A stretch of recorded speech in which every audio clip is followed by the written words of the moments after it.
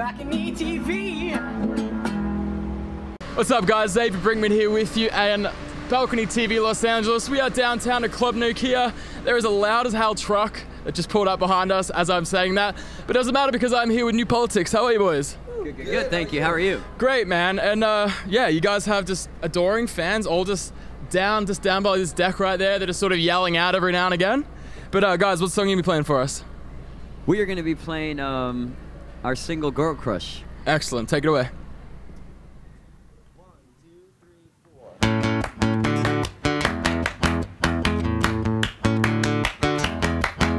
I still can't get over the sex we had. Let me tell you about my girl, God help me.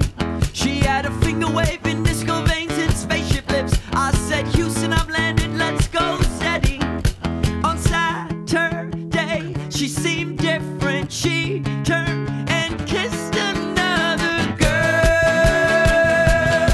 and she's in love with her.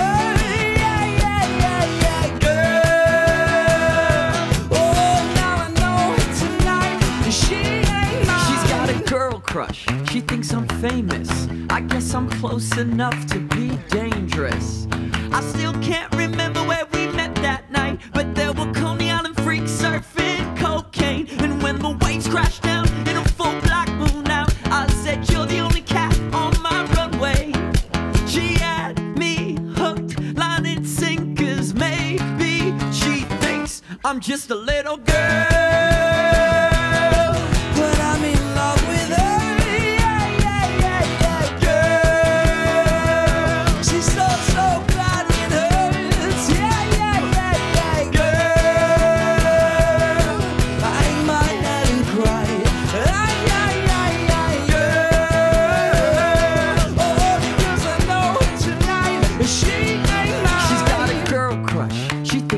Famous. I guess I'm close enough to be dangerous. She's got a girl crush. She thinks I'm famous. I guess I'm close enough to be dangerous. Let me see you go too. I don't even know you. I'll put her in your perfume. I'm about to show you a psycho candy voodoo. Take it to the bathroom. Bang, bang, bang, bang, bang, a ring, girl. I think I'm in love with both of them.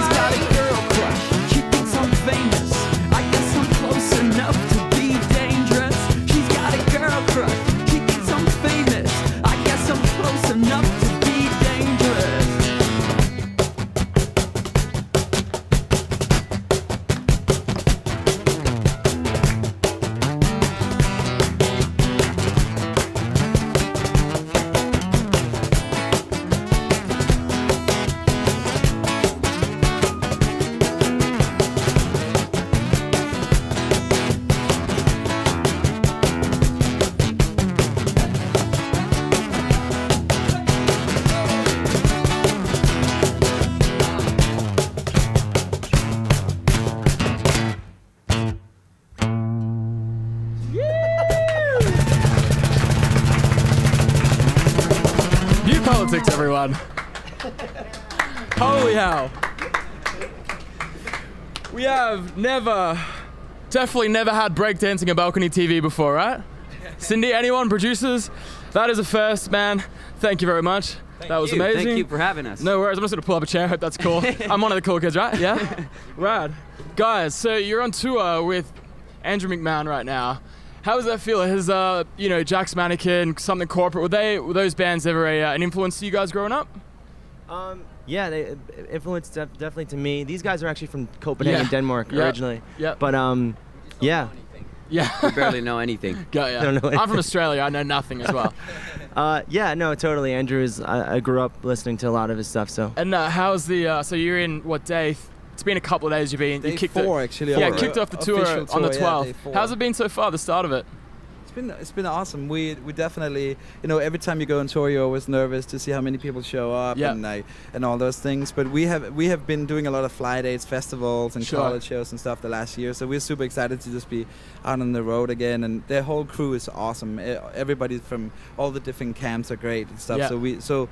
So we're having a really good time, which is half of it. You know, that gives you energy and good vibes on stage too. And stuff. So. Oh, I bet, man. You've got some other killer supporters as well on the tour. But so tell me, you guys, I mean, congratulations on the album that just dropped last month. Or sorry, August already. It's gone so quick. What I'm really interested in is you guys jumped over from your old label over to DCD2 Records with Pete Wentz. How has that all been? How is it being under the wing of Pete Wentz? It's cool. He's really, really cool. We've always had a really good thing with him before. You know, when we first moved here 5 years ago from Copenhagen, we've met him and known him through this period of us being here. And you know, when we had the opportunity, he's just always been someone that really liked what we did, like understood our creative. He seems like the type of guy that if he likes it, he'll just get behind it 100%. That's how he is, and he's very like, if he believes in it, he just kind of like wants you to do you and just like, you know, go with it. Like which I think is so awesome. And how has it been releasing an album through his label as opposed to a major that you guys have been on in previous albums? We actually we do it with Warner. Oh, nice. So okay. It's in conjunction with them. It's awesome. It's still in the beginning stages. Yeah, it is. Definitely. So I mean, this is literally our first sort of, you know, project that we do with DCD2 and. What I like about DCD2 is that it's kind of a family label. So the other artists on that label, we all support each other and, you know, try to do things together. And I love that idea that even though some of the other artists are different genres, different genre than we are, it's cool that you can, you know, collaborate and it's like everyone's pulling each other up the ranks. Awesome. Right? Like he's doing some great work with like Max Schneider and all that I've seen as well, which is really cool. That's awesome. And so tell me, you know, the new album's out, everything's going awesome. And like with this songs, right? It's like that song you guys just played. You have just like, I mean, I've always been a fan of you guys. I was listening to all the songs again today, and it's like they're just like sing-along anthems. And I want to know, all right? I want to know the recipe for a New Politics hit. What happens? The recipe. I want five ingredients, all right? I think definitely garlic, one of the pepper, salt, and a bit of melted mustard butter. And the mustard. All right. The mustard's. I think one of the main ingredients is that we have fun. Yeah, it sounds like it. You know, every time we have fun and we do random stuff and we think it's weird and people that hear it afterwards thinks it's catchy. It's just like, that's the thing. It's just like, it's infectious. It's like each song is so different, but you automatically know it's New Politics. You know, it's like awesome. You've got this like, you know, there's such a sing-along vibe. Like, you know, you just can't help but bob your head along to it. And there's, you know, it's not a bubblegum pop song either. It's like there's so many layers to it as well. So did you guys? It's like gritty lullabies. It is. That's perfect. That's perfect. Like so do you guys do you tend to like try not to think about it too hard, or do each song take weeks, or how do they come about normally? We think too much, but I mean, we don't really. At the same time, we don't. You know, there's no real formula to art. I mean, we are who we are, and like we do things. You know, like we just kind of go with it and throw ourselves out, and you know, we just have a sense for like lullabies, and we like rock music and punk. And do you find the best songs come together the quickest, like the easiest? Yes, I think often, so. Yes. I don't necessarily think that's the reason.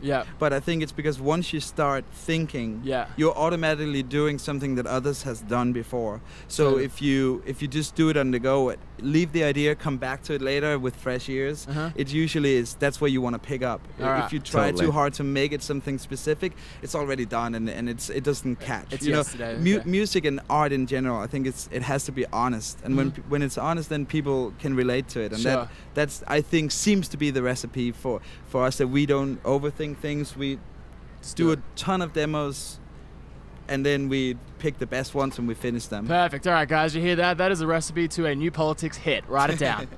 Good luck. Music has a life of its own. Yeah, exactly. and guys, all right. So I already saw what I want to do right now. Right, you two are the front man. You can't do too much. I'm talking about stage moves here. All right, you're stuck behind a drum kit, so I'm focusing this on you two. I want you. He swings like you guys have sticks been on so around many tours, played so many shows. I want you to impersonate him. on what his stage moves are, and I want you to impersonate his stage moves. Ooh, you better get good at headbanging. Yeah, you better get good at breakdancing. You can stay seated or whatever you want to do. He can do some mean stuff. What does this guy always do? Every show, he's got his move. I know he does, and I want you to tell me what it is. It would be a backflip off of a kick drum.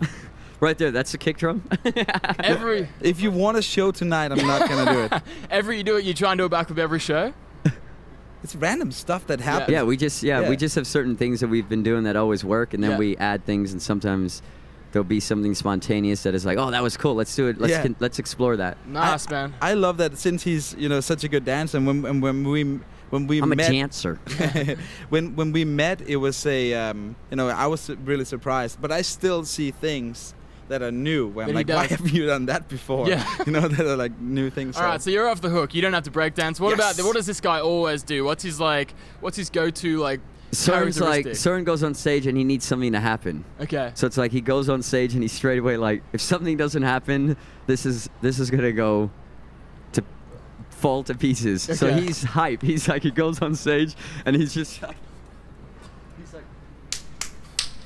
and then he's like kicking the guitar, throwing it in the air, catching it, and he's like,